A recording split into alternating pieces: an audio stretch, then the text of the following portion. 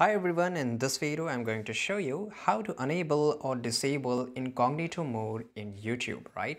So I will just explain you in very few seconds, so make sure you just follow it.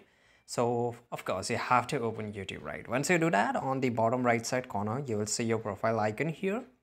Now just click on the profile icon. Once you're here, if you just scroll this path, right, this bar, so you will find option which is called turn on ignore incognito, right? Once I click on it, you can see that I'm into the incognito. You can see here YouTube just informed me that I'm into the incognito mode, and in this way I can just watch any of the video in the incognito mode, right? So it's very easy to do it, and I will show you the another way too right now. So this is the easiest way you can do it, right? So if you want to exit, right, I'll just click on this on the profile icon of the U. So once I click here, I will click on turn off incognito, and here I am back to my main account, right? So this is how you can just turn on and turn off incognito mode in YouTube step by step.